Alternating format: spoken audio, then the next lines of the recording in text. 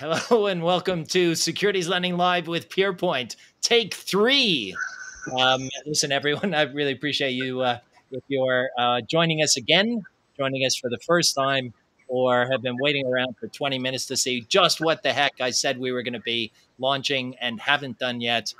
You are now part of live streaming history because it's been 18 minutes of silence. However, the good news is all of the panelists today have had a good run through of the first 15 minutes of the show. So apologies to everyone. We'll get straight to it. Look, this is all about normally securities lending, repo, and collateral management. The difference this week is the issue that we're talking about is transparency. Transparency is fundamental to all markets. We've got some great speakers and panelists today with experience across a broad range of products, and we'll be looking into each of those. Transparency is one of my favorite rants or topics, depending on how you look at it. And as you know, I rant about many things. The objective of these events is to be live and give you the opportunity to ask questions, give us comments, give us suggestions, challenge the panelists. They are all professionals and love it. Of course, this is not professional investment advice. Do your research elsewhere. I'm not qualified, and even if my panelists are, they'll tell you you should get expertise and guidance elsewhere. So thanks for joining us. It's better if you're watching live, but if you're not watching live and you're watching it on replay, we still respond to any comments or questions that you put into the chat. Now, when you put something in, there's sort of a 15 to 30-second delay before we can see it. So we'll get to them as soon as we can. So first of all, where are you watching from? I'd love to hear you say what you're actually doing. But there may still be some technical problems in terms of whether you can actually hear us or see us. But hopefully you can hear us. If you can't hear us, then I can say whatever I want. But some people can. And I've used expletives on programs before, which I won't do today. So now I will ask our guests to introduce themselves. So name, rank, and serial numbers. Stuart, over to you. Hi there, Stuart Fieldhouse, director with Hawksmoor Partners in London, former journalist, still working in the communications field, although I've been in the market for 25 years or so. And I advise asset managers and technology companies on their communications. But I've held a number of roles also within investment banking and Forex broking as well in the course of my career. Thanks very much, Stuart. And Simon, over to you. Leave out the bit about your criminal record. Yeah, we try and keep that one under wraps, Roy. Thank you very much for inviting me here today. My name is Simon Mott. I'm currently Chief Marketing Officer at Trackinsight, which is a data provider for the exchange-traded funds market. I've had about 20 years experience in the institutional world, predominantly on the ETF exchange and indexing side. But in the earlier part of my career, I was in for this conversation, the less transparent end of the world, which was the hedge funds and the over-the-counter credit markets. So looking forward to the conversation today.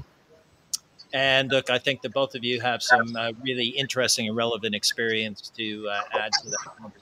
So I'm looking forward to that. And finally, John Arneson, who used to be the brains of the organization, but has decided he wants to be the beauty of the organization. Over to you. Your words, not mine. Morning, everybody. John Arneson. I'm the consultancy lead for Pierpoint. Prior to that, I had about 30 years running various agency lending businesses for a number of institutions. Right. Thanks, John. Just a quick hello to Junaid. You're our first commentator today, and he's joining us from London. Great to see you in London. And hopefully we have a little bit more Hong Kong-like weather today, and you feel a little bit more at home. So thanks for joining us. Look, for those of you that are joining us for the first time, and each week the audience seems to be growing, notwithstanding the delay today. The reason my eyes dart all over the place is, first of all, I think I have a little bit of ADHD. The other reason is I have all kinds of controls and mechanisms and screens going all over the place, so I have to produce the program as well as give you this kind of inane chatter. And just to the panelists, just so you know, all of the video and everything and all your sound is coming good through to me. If anyone in the audience is experiencing anything different, please give us a note in the chat there. But look, all of this came about because, as I said, I was ranting about transparency and some questionable moves recently by ESMA, in my opinion. And that rant triggered a comment from Stuart. Stuart reached out on LinkedIn and told me he could write a book on transparency and the issues surrounding it. So, Stuart, maybe you can just give us some background to what your thinking was and why you reached out. Sure. I mean, basically, it boils down to a couple of things that stem from when I was working in the FX broking market, and we were doing market making. And one of those issues stemmed from, at the time when we had a short sterling CFD contract. I was doing some research into how we calculated that and how the LIBOR rate was calculated in London, and I was staggered at the time at just how few people actually controlled the LIBOR calculation rate. And I thought at the time, as a former journalist, this has got to be open for abuse, and lo and behold, it was, and a huge scandal was born from it. And that was well before any big issues emerged from that area. And I was quite surprised because, you get, in this industry, you get educated that there's a lot of transparency out there. There's a lot of look through. We hear a lot about how, for example, funds have to report a large amount of data to investors and to the regulators, and that's always increasing. And so consequently, it creates this assumption by many people in the market that there is a lot more transparency in the way trading and investing occurs and in the way prices are calculated, when in reality that's not necessarily the case. And I think the LIBOR scandal was just one example of that. And I'm sure there are other areas of the market which would benefit from more transparency, but that light is just not being shone there at the moment. But that was really, I mean, that was kind of the tip of the iceberg for me, which is great. All right. Well, thanks. I think that's a good framework, and I think LIBOR is a good example which we can revisit of transparency without context, because that's the issue. The LIBOR price is transparent, but what does it actually tell you, I guess, is the point. Simon, any sort of further, anything you want to add to that? Yeah, thanks, Roy. I mean, yeah, I absolutely kind of agree with Stuart. And I think LIBOR was one of the high-profile examples of where there was something going on that people didn't really understand under the hood. It was certainly well documented in the media, but sadly, I think it's probably not the only example of a benchmark being fiddled with in some nefarious way. And I think we've seen over the last few years the same thing happening in the precious metals market and certainly in the credit markets as well. But to Stuart's point, I'd ask a very, very simple question, which I think highlights all of the challenges faced here, which is, what is the price of a bond? Pick a bond. What is the price? It's an extraordinarily difficult question to answer. It should be a very straightforward question to answer. But because of the structure of the markets, it's actually impossible to actually find out what the real price of a bond is until you buy it. So I think that illustrates, probably that's going to kind of segue into a lot of other issues we're going to come here today around pricing, around reporting, and around the kind of information that's actually valuable for investors and for regulators. But with the theme of transparency in mind, and to pick up on Stuart's point, I think there is this glut of data. There's always a demand for more information, more frequent information, more detailed information. But more isn't always better. And I think one of the things I'd like to certainly hear from the audience as well is that, what do you do with this information once you've got it? And I think a lot of what's happening around this idea of transparency, it's almost like a dog chasing a bus. Right, the dog's excited. It loves chasing that bus, and it chases it every day. And then what happens when it catches it? And I think that's the same kind of situation for a lot of people when they ask for transparency, is what are you going to do with it when you've got it? So I think that would probably be my opening question. Hopefully we can kind of jump from there. That's a great question, right? Because it's always about what is the purpose and the end objective of transparency. So I'm sure we'll revisit that.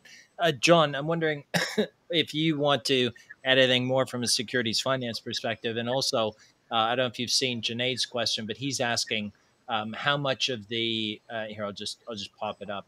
How much of the industry depends on data provided by Bloomberg? So I don't know if you can wrap those two things together.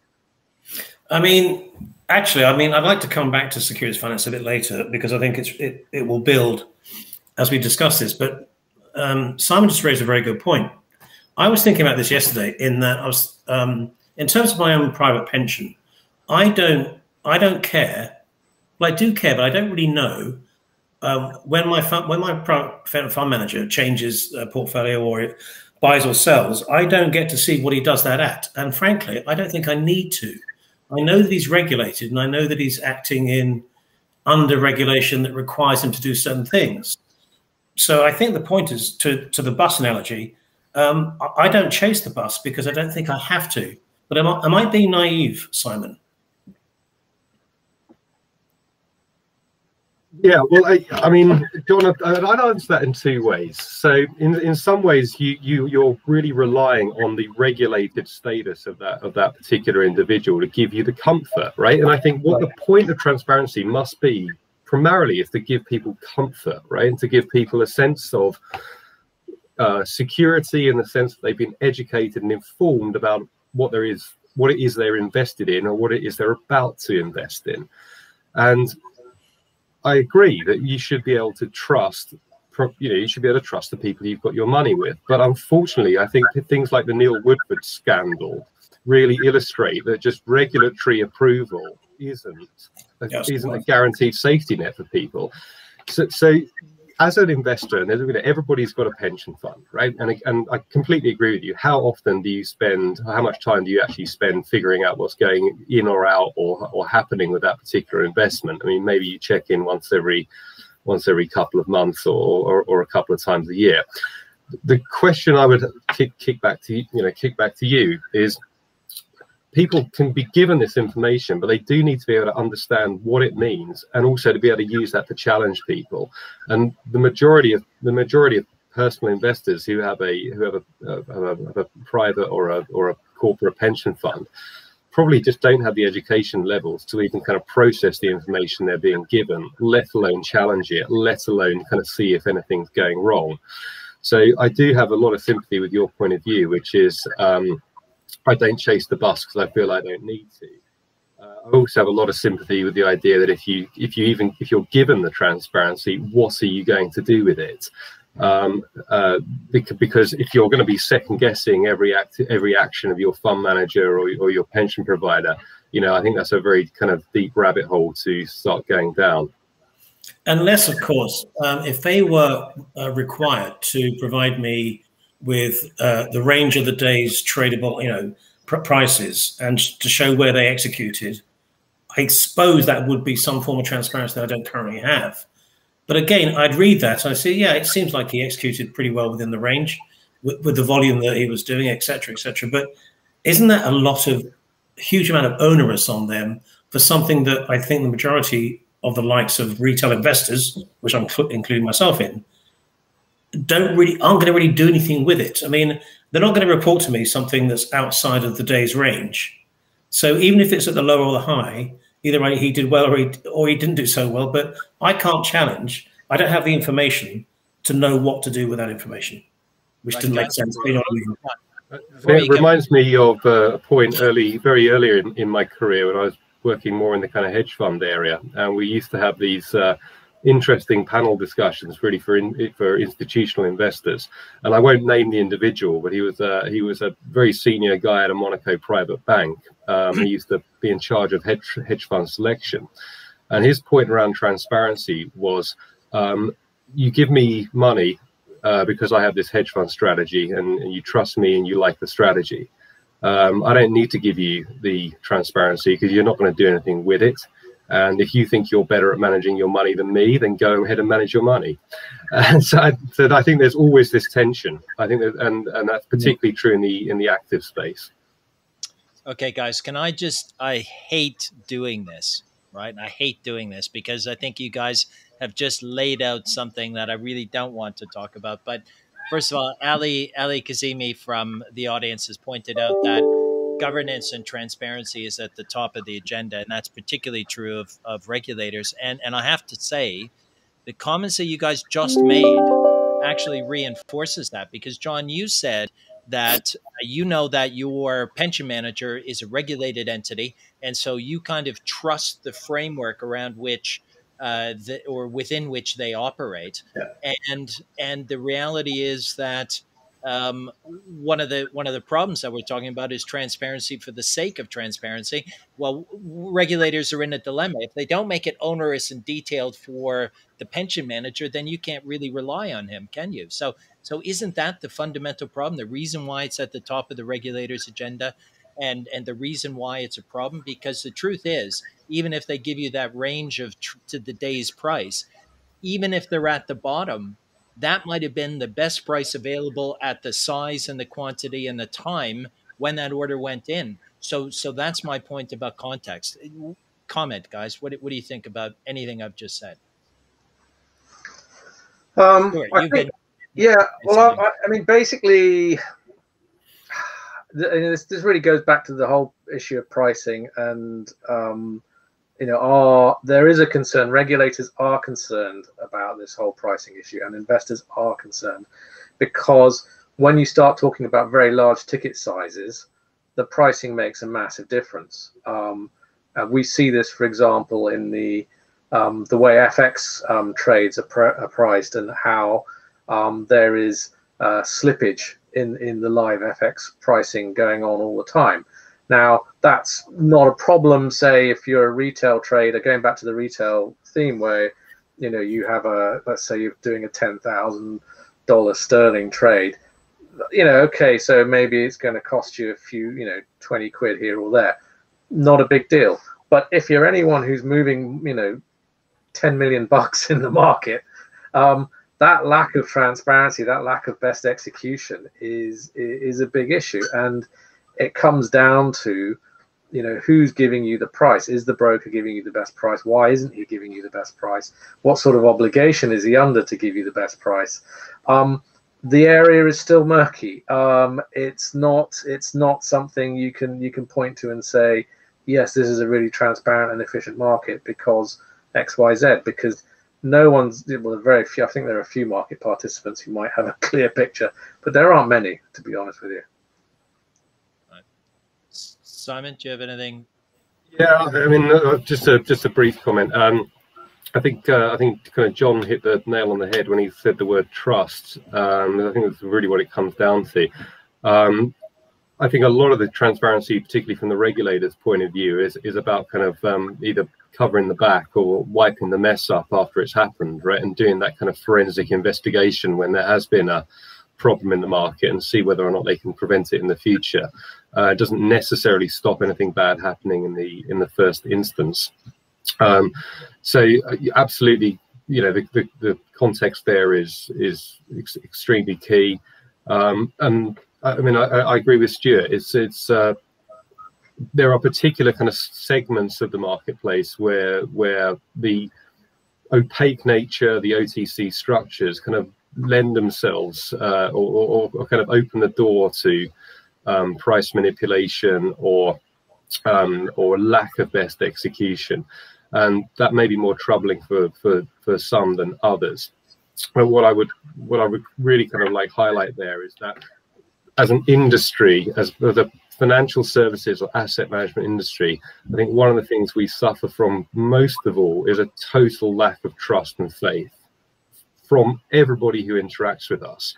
Now we can argue to the cows come home about whether or not that's fair, but I think from the majority of people's experience, if you give Wall Street the ability to make a buck, they're going to take the buck, right? And I think a lot of the transparency is really around balancing this lack of trust and putting something in place where there's accountability when the possibly the inevitable happens.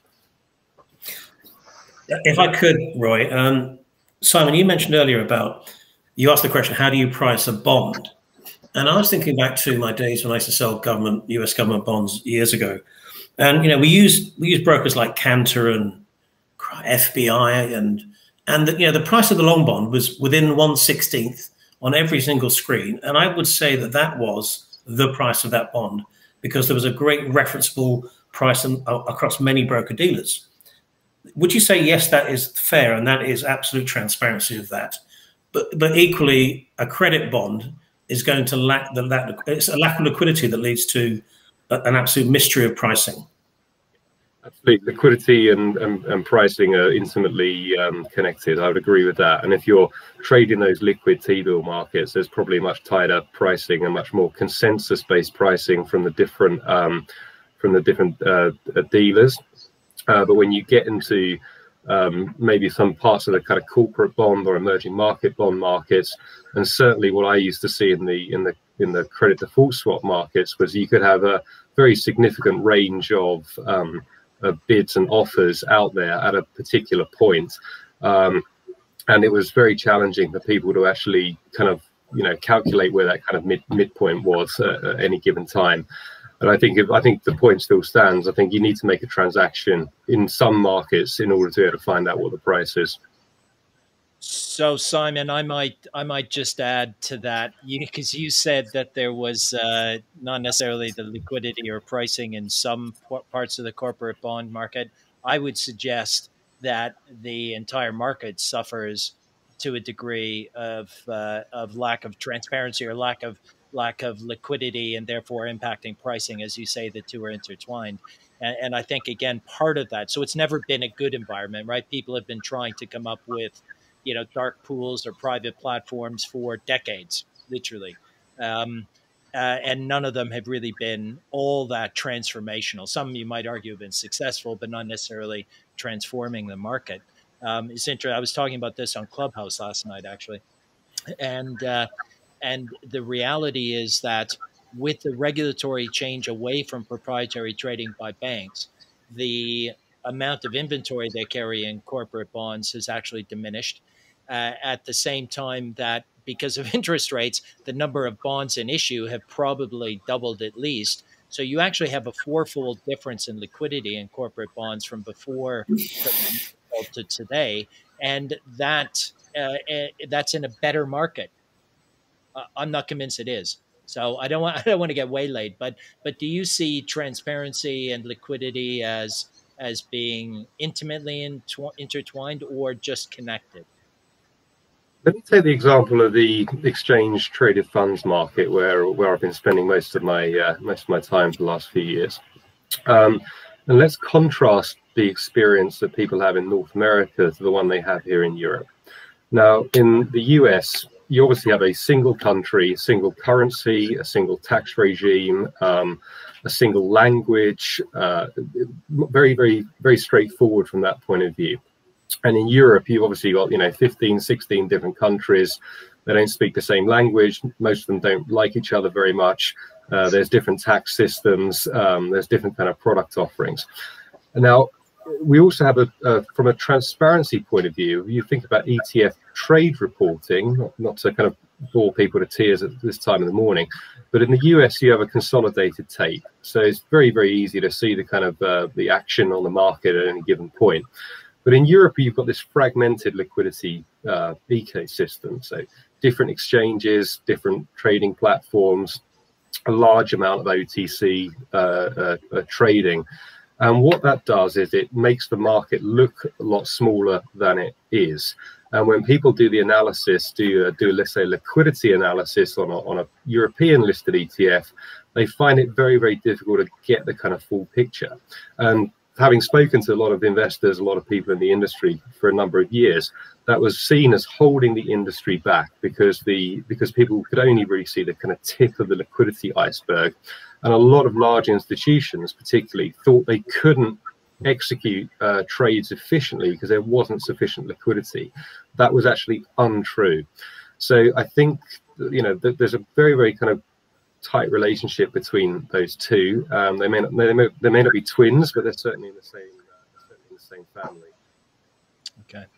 All right. Thanks for that. I'm going to move to the second topic, but before then, I just want to flash up Ali's question here. So you've got governance and transparency at the top of the agenda. I'm going to leave aside governance because we're going to talk about that maybe in a future episode. But do you think transparency should be at the top of the regulatory agenda? Stuart, go on. It was a deep. It's like when your builder comes around. And, well, I actually, because I think the two are quite closely intertwined. I think he's right in that respect, because a lot of, if you look at a lot of the governance in, say, the asset management industry now, the emphasis is on, if you are, let's say you're a fund director, for example, or you're responsible for risk management within a third-party management company, a lot of the emphasis, a lot of the regulatory emphasis is on you, to make sure that you can see what's going on in the fund, or that you can see what's happening with the strategy. So the obligation is that you should be able to see the essential activity in the portfolio, and if you can't, and you aren't telling the regulator you can't, then essentially you have a problem. That's something that we're seeing cropping up again and again. I think there is an awareness on the part of regulators that more might need to be done in this area. That's not necessarily talking about Fund A has to go and disclose all its positions publicly. That's just the fact that somebody else other than the manager of Fund A has to be, who's independent of that manager, has to have some degree of, well, has to have a high degree of oversight over the assets in the portfolio and the way it's being managed. And I think that's something that the regulators have been banging on about for a while. But as we've already mentioned in this discussion, occasionally you're still going to see scandals emerging when that isn't being done properly. Now the question then is, does that require more regulation, or does that still fall down on the way governance itself is being organized at the moment? Interesting perspective, which I think I would actually like to come back to on another program, because I think you've touched on some great points there. Simon, anything that you want to add? And before you do that, one of the things that while you were talking, it reminded me, are you part of the transparency task force? Yes, I am, Roy. Thank you. As am I. And it just struck me a lot of what you were talking about. That's why it rung the bell. So one of your fundamental, or one of the fundamental beliefs is that unless people trust the market, there is not going to be a market, right? Or the market will be limited. Yeah, well, I think it's managed trust, isn't it? I think if you've got a particularly kind of aggressive guard dog, you trust it to a certain point, but you don't provoke it. And I get the feeling that many people kind of consider the financial markets in the same light, that we're only going to trust them up to a point, but we do need the shock collar, and we do need the stick in case they get out of hand. And I think, and to me, that's one of the fundamental kind of functions of regulators. It doesn't necessarily stop things happening, but it does create accountability on the back end if there are different shenanigans going on. Great. And John, maybe last word to you on this before we move on. Well, I was just to swerve slightly away from that. We didn't really answer the question about how much does the industry rely on Bloomberg data? And from my experience, I've never used any other pricing service for everything I've ever had to price than Bloomberg. And I always relied on the fact that most prices are a conglomerate of about 54 reference points from various banks. But I think the question is a good one in that why do we trust Bloomberg's pricing? And in fact, I used to have arguments with broker dealers to say, my price is X. Well, I'm not using Bloomberg. I'm using this. Well, sod you. We're using Bloomberg pricing, and by the way, that's my pricing to revalue the outstanding book, etc. So we've all agreed collectively, I think, and Simon and Stuart can tell me if I'm wrong, that that Bloomberg has become the de facto pricing source for almost everything financial that outside of commodities, maybe. Would you say that's fair? Yeah, I think a majority of people probably rely on that. I do think John, it makes a point about information asymmetry, because obviously the average person doesn't have a Bloomberg terminal, but I would agree that professionals probably would typically use that. Yeah, and agree with it as well. I mean, the two parties agree to use a pricing service. That must be relatively satisfactory. Stuart, anything to add before we move on? Yeah, I was going to say that is the case in 99% of markets. As John mentions, there are some markets where that I'm aware of where the price is not coming off Bloomberg.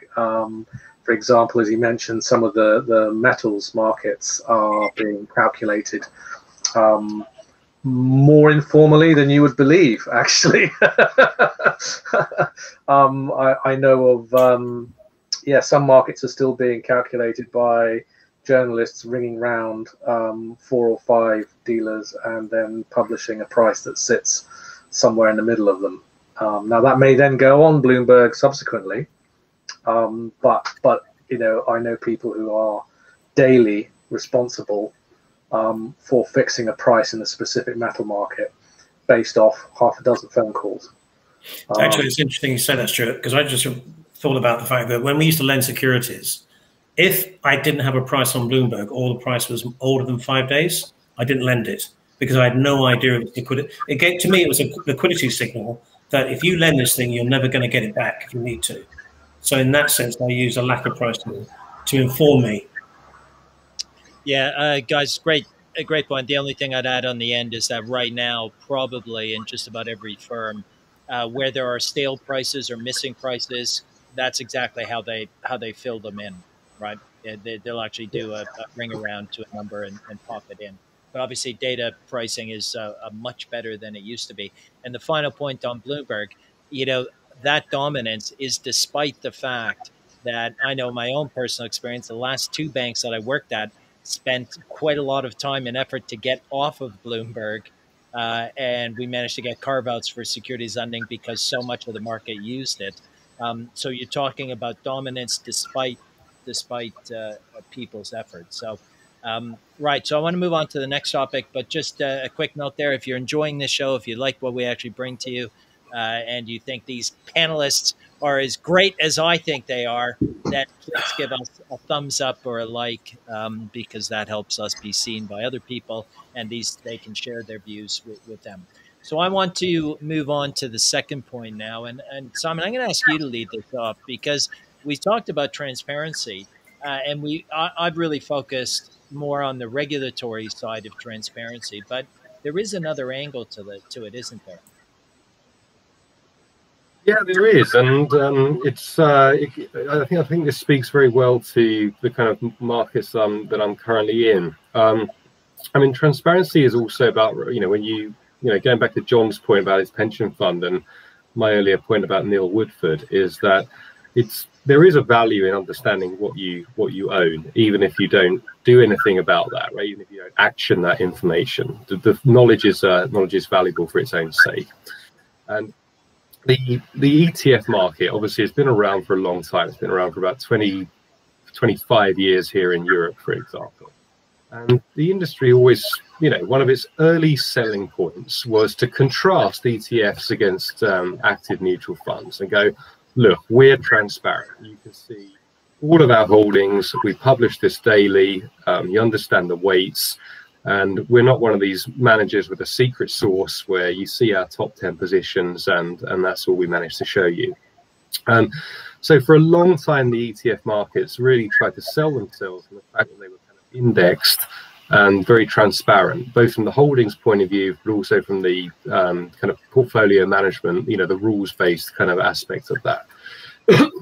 But that proved not to be a very strong selling point over time. And one of the things we do here at Trackinsight is research with institutional buyers. We currently poll about, let's say, 5% of the whole ETF market globally, so relatively good representation. And when we talk to them about what they value in ETFs, transparency is nowhere near top of the list. And in fact, transparency comes after cost, diversification, and the tradability of the products. So this idea that people are... Can I just interrupt you there? Do you want to jump to, now you've kindly prepared some slides, which we don't normally do, but do you want me to flash some of these up for you? Yeah, if you can, Roy, that'd be fantastic. Yeah. Well, I'm going to try. I don't know if I can, but I will try. We'll share them afterwards if people would like to see them. They're welcome to contact me or Roy. So the idea that investors value kind of transparency is possibly overemphasized by people, and maybe various reasons for that. The other thing I would kind of highlight, and this idea that maybe transparency is becoming overvalued, is the growth of the active ETF market, which has been extremely significant in the last particularly couple of years. And you're seeing kind of superstar managers like Cathie Wood at ARK kind of really kind of, you know, getting big headlines and getting kind of huge media exposure. But to me, this is fascinating because what we've seen is a market evolving, one which really focused on being rules-based, transparent, and indexed, and that had a lot of success. But we're seeing a huge acceleration now with these new active strategies, some of which are not transparent. And the SEC, just towards the end of last year, allowed for the very first time non-transparent ETFs to be listed. So a huge kind of turnaround point for the industry. But what the flows have seen and what the growth of the assets have seen, I think that's slide 4, Roy, if you want to bring that one up. This is data. So the purple line here shows the AUM growth, and active ETFs have just been, you know, absolutely on a tear, over $300 billion of assets now. But if you look at the monthly flows, again, they're tremendous. Only one negative month in the last kind of 5 years. So what this tells me is that people are buying active ETFs, despite the fact they're less transparent or potentially less transparent than other products out there. So to me, that's very interesting because it shows to many of the points that were raised on by the other speakers that transparency is valuable at a certain point, and potentially at least in the ETF markets, people are saying, I'm happy with a lower degree of transparency if I can find a great strategy, or if I can find diversification, or perhaps if I can flip out a mutual fund exposure into a lower cost ETF exposure. So I think transparency is one thing that investors do focus on, but it's possibly not even in the top 3. Yeah. So do you want to go to your survey that you did? Yeah, if you just want to bring that, just flash that up very quickly, and I'll just talk through that. So for the audience, we went out and polled about 370 investors, managing somewhere in the region of kind of $400 billion, and these were their kind of answers. This is why people look at ETFs. Now you could see ETFs as almost a paradigm, as I said, a paradigm of transparency compared to the mutual fund market, compared to the structured products market for sure. But this isn't the reason why people are buying them. So that was really the point I was trying to make. It's an additional feature. It's a valuable feature, but it's potentially not the primary thing that people look for when they at least trade ETFs. Okay. Listen, thanks for that. I think John Stewart, any comments on there? Is anything there surprise you? From my perspective, no. I think, you know, at the end of the day, certainly with the ETFs, my impression was always that it was primarily it was the cost, the fact that they're cheap and that they can be easily traded. That being the big selling point. I think the transparency issue has been partly driven by regulatory requirements as well. We'll keep going back to that, but it does. I think one of the big questions for me is going to be: are the regulators really asking for more transparency than even investors really feel is necessary? Are we just getting into that culture where too much is being asked for than is required for the guy who's actually pulling the trigger on a particular investment, and as a lot of the other information can just possibly be pooled in some kind of some private ring-fence data area for regulators to consult as and when they feel it's necessary. Yeah, I'll just jump on that, Stuart, if I may, because one of the things you get with an ETF is something called a PCF file, which is the portfolio calculation file. Now, anyone who's listening to this webinar can call an ETF issuer up and get a PCF file. They're available to everybody, free of charge, and some of them are available on the websites. Some of them you have to email or give them a phone call. But this gives you the precise breakdown of what that product owns, exactly how much of each security it has. It's about as transparent as you're going to get. And I think in 15 plus years working in the ETF business, I've rarely been asked for a PCF file by anyone, by an investor or a regulator. And I promise you this: if we sent it to them, they don't ask twice. So just to be clear, Simon, these less than transparent ETFs is because they don't want to disclose the strategy to the masses. Because that's exactly correct. Yeah, so obviously with the active space, there's this idea that I might get front run, or I might have my kind of value eroded if I have close to real-time transparency, or if I have even daily transparency.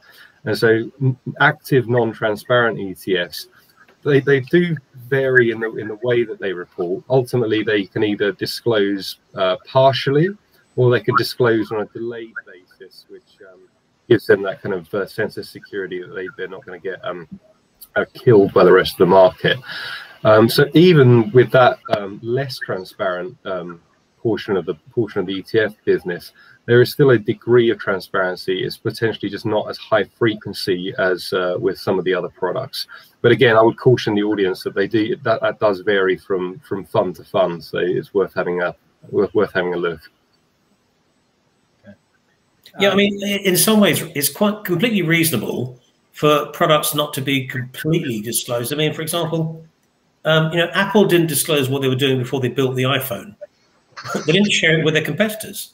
So when we ask for transparency, it has to be it can't be that you're giving away a competitive advantage in doing so, which is exactly applicable to these ETFs, right? Absolutely. And I think one of the great things is that what it's done is encouraged active managers to be part of the ETF markets, whereas previously they weren't, because of this problem that they had, right? There's no point having that expertise and all of that experience just to have it eroded away because of this excessive transparency, right? So it's actually a very, very interesting point, because it needs to work for all participants in the market, right?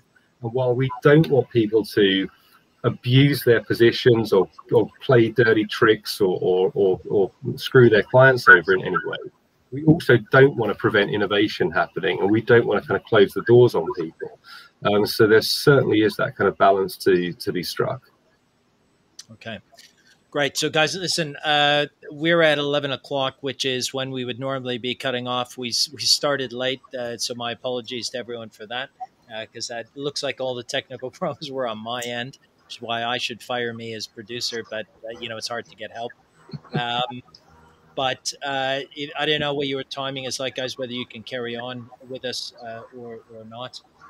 But I'd like to move on to point 3. And maybe, John, you kind of talked about it earlier when you talked about sort of pricing points and benchmarking and all of that. So without transparency, without the kind of transparency that we have, and without sort of proper governance, can you even assess performance or benchmarking, or like how do you determine where you are in the spectrum without it? So isn't it by definition necessary?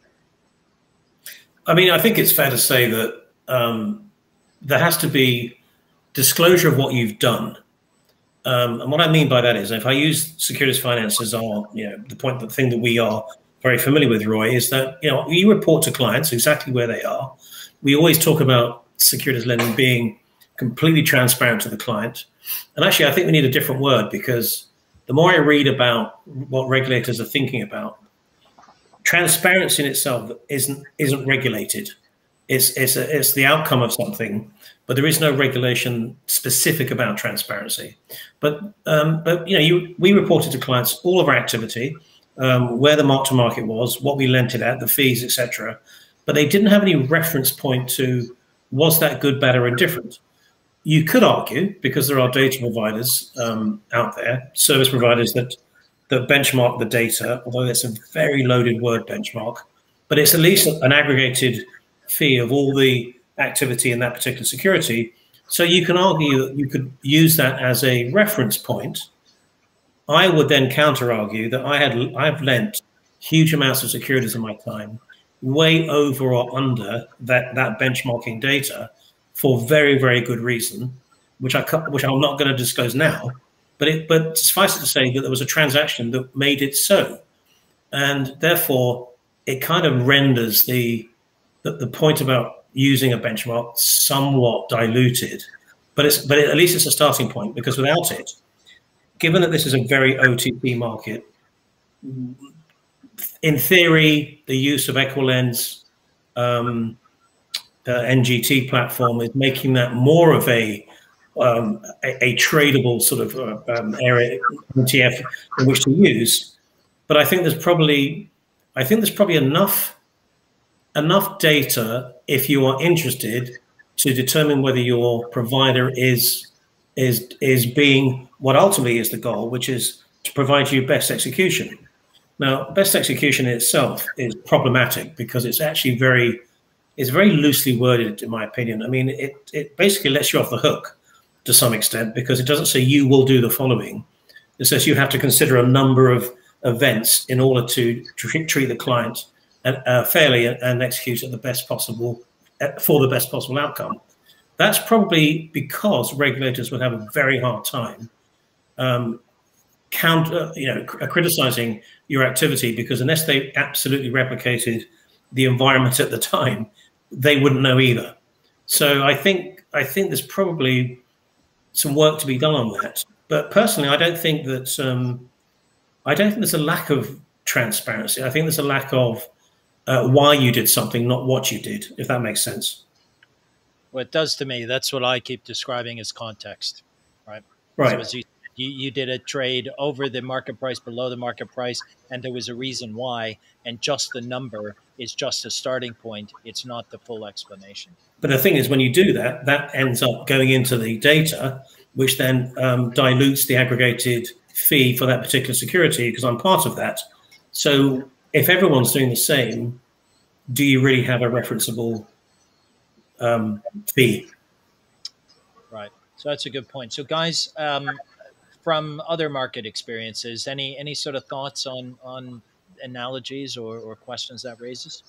I'll tell you one thing I found out, Roy, is that the FCA made a very interesting point that I read, in that they find that the consumer side, the consumers are always pushing the FCA to disclose more about bad actors, and they want to name and shame those that are found to be lacking. The FCA's response to that is that at times they cannot do that for legal reasons, because even those bad actors are, they are protected by law to some extent.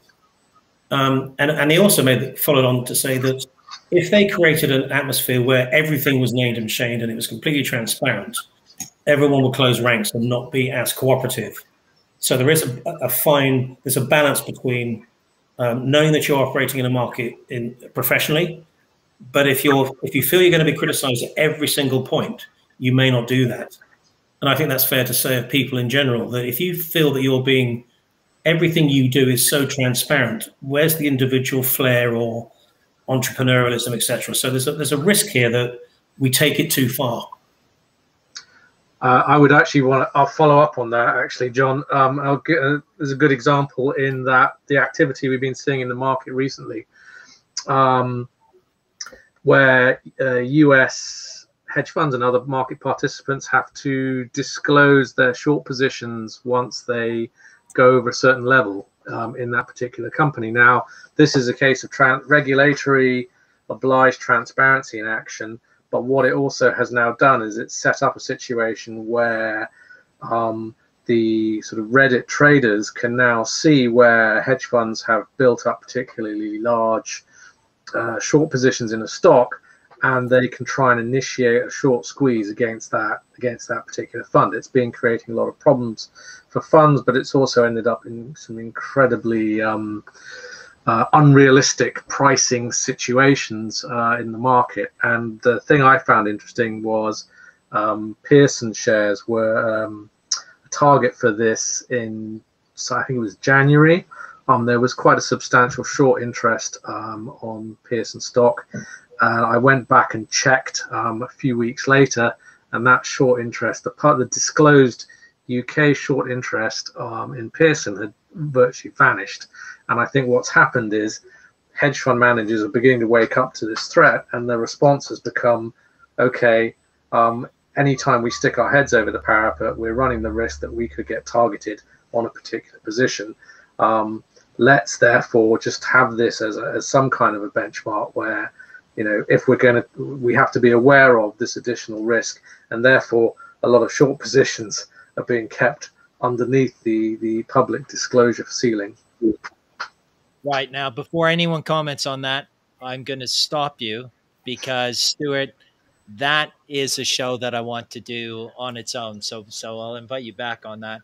But the essence of the blog post was, in fact, that I think that kind of short selling disclosure regulation is the perfect air cover for frauds to set up their companies in Europe, because hedge fund managers are less likely to go after them in Europe than they are elsewhere. And to me, that's regulators enabling fraudsters. And that's a topic worth discussing. And I'm sure people would disagree, and that's what I want. So listen, we started late. We're finishing late. So maybe what we can do is just do a quick roundup, final words, final thoughts from each of you. Stuart, we just heard from you, so maybe Simon, last one. Oh, you're on mute. Muted. Yeah, well, look, first of all, thanks for a very interesting conversation. I think we're really just scratching the surface of this topic. There's so many things but, you know, for the audience and for the listeners, I think, you know, depending on which part of the market you're going to have a different requirement for transparency. You're going to have a different definition, and you're going to have a different expectation of what that is going to deliver for you. So I think when we talk about this, we're talking very philosophically. We're covering a lot of different angles. But I think the key takeaway for me for this conversation is that transparency needs to be actionable. And if we're doing it for its own sake, we have to really kind of question why we're spending so much time, money, and energy producing it. And if it's not actionable, then what's the point? So I think if you've got to be able to do something with it. Far be it from me to suggest that politicians want to be shown to be doing something. So transparency is always a great thing to call for and push for. But again, I think that's... We could never believe they would act so cynically. No, probably not. So Simon from Trackinsight, thanks very much. The slideshow, as you said, it'll either be in LinkedIn, or you'll be able to find it on our YouTube channel, which I'll flash up before I finish. So thanks for doing that. Stuart, final thoughts from you. Yeah, my final thought is really on benchmarking. You know, not all benchmarks are created equal. If you're using a benchmark,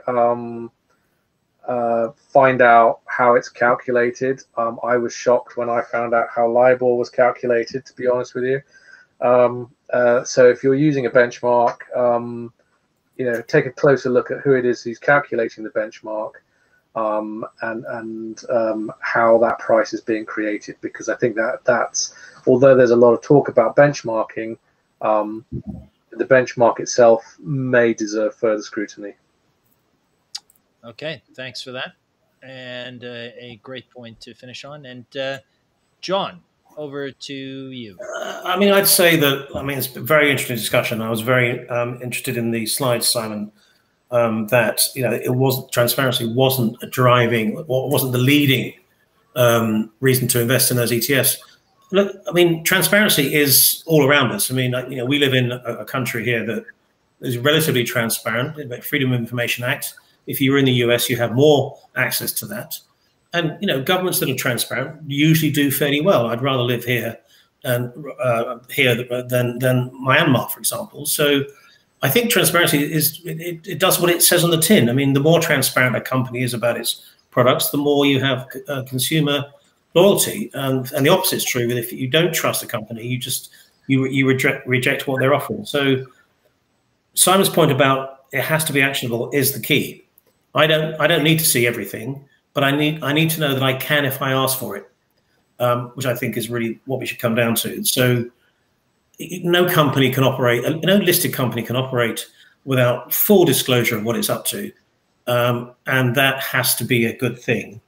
But you cannot take this thing that I've got to explain myself every minute of the day either, because nobody needs to know that, and unless it's unearthing something that is particularly a bad outcome, which I don't think it would be, you could overcook this thing and it might actually lead to some unforeseen consequences. All right. Thanks, John. So now I will tell you that this show is not sponsored by Coca-Cola, even though given the amount that I drink, it should be. In fact, what you'll find is that Pierpoint and the Pierpoint Alpha community are the sponsors of this program.